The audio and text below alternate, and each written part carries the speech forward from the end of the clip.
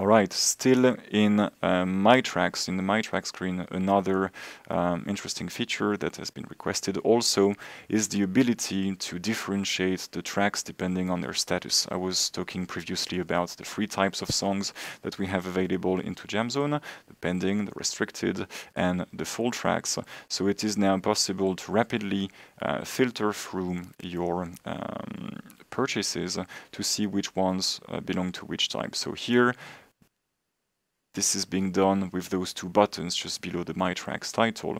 As a reminder, if you didn't know already, this cloud icon is just a shortcut to download all the songs that are available or purchased by your account quickly. So just below that, you will find a Chords and Lyrics button and an Audio Only button. I have those two highlighted right now, meaning that I'm displaying all the track types in my library. This is my entire song list that you see right now. If I only want to display the ones that have audio only, meaning that are pending titles or limited titles, I simply unselect this, keep selected audio only, and you will see all those songs here that still have in My Tracks that exclamation mark as a warning. All these songs are pending titles or limited titles. If I want to do it the other way around, if I unselect both, of course there is no matching results because I'm asking to display nothing. But if I want to see all the tracks that I own that do have chords and lyrics available, I click on that button and it will display me the tracks accordingly.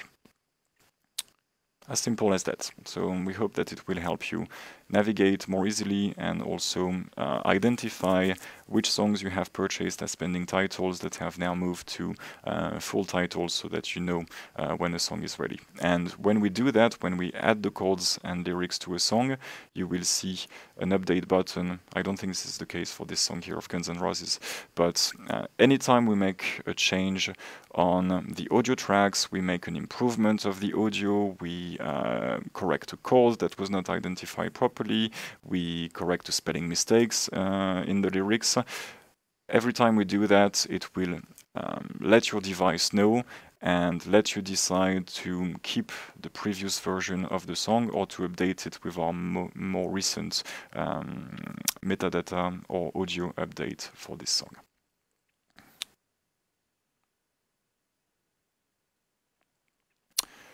Let's now dive into that same action menu, but this time from the setlist. As I was telling to you before, we've added that anywhere we could to simplify your browsing and just give you quick actions. So I'm going to get into that setlist, which is called App Live Demo, just to show you what you can do with this action menu. So it still exists on the track here, so same as before, info panel, play the song straight away, remove the download to save storage, add to setlist if you want to place that song in another setlist, remove that song from this setlist, and view the artist song. And this menu is also available at the setlist level, so you click on that here, the three dots next to the title. You also have a play button, which will start the playback of the first song in the list, download all, so this won't work now. I'm going to just show you here by removing each download. And so if my setlist is ready, I'm on a new device or I wanted to save space and I want to download them all, I simply click this and you will see in the background, without having to open the player, it will start saving your tracks locally for offline use.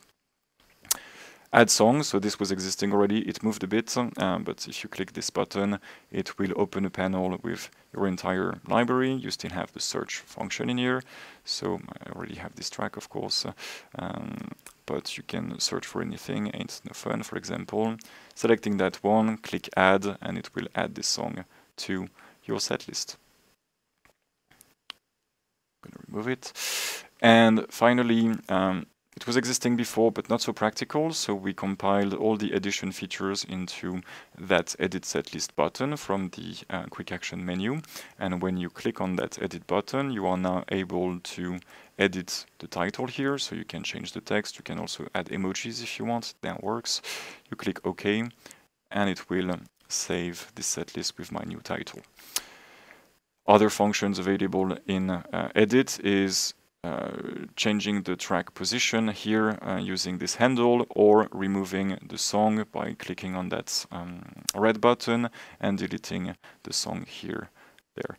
But for moving the tracks, I think this is much more convenient. You can also simply click to grab, drag and drop to reorder the songs in your setlist. So there are currently two ways of changing the order in the song. And finally, I'm not going to finalize it here, but you can simply delete an entire setlist by clicking Menu, Delete Setlist. Of course, it will ask you to confirm, because this is a big step. You won't be able to recover it, so pay attention to that. If you click Delete, it will simply remove the entire setlist from your library. You will keep the songs, obviously. You have purchased them. They are owned. They will remain in the My Track screen, but this folder, the setlist folder, will disappear from your setlist list here. So this is it for what you can do with that new action menu on the setlist.